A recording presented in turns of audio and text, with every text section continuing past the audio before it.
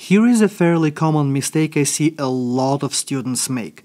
We take one leaving group, which is the bromine in this case, and we replace it with another group, which is the tosylate. However, this is wrong, and this reaction is not going to work the way it is written. The first thing that you should have asked yourself is, where exactly did this oxygen come from? The tosyl group, OTS, is this guy, where this portion is our TS and the oxygen is, well, the oxygen. Tosyl chloride, TSCl, is this structure, where again, this portion of the molecule is our tosyl and the chlorine is, well, again, a chlorine. So in order to get that tosylate as the functional group in your product, the leaving group that we have over here cannot be a bromine, it has to be something oxygen-containing, something like an OH group. So remember that the formation of the sulfonate ester is a reaction of alcohols. So if my starting material was an alcohol, then I could treat it with the tosyl chloride in the presence of pyridine and make the corresponding tosylate, where the oxygen of my product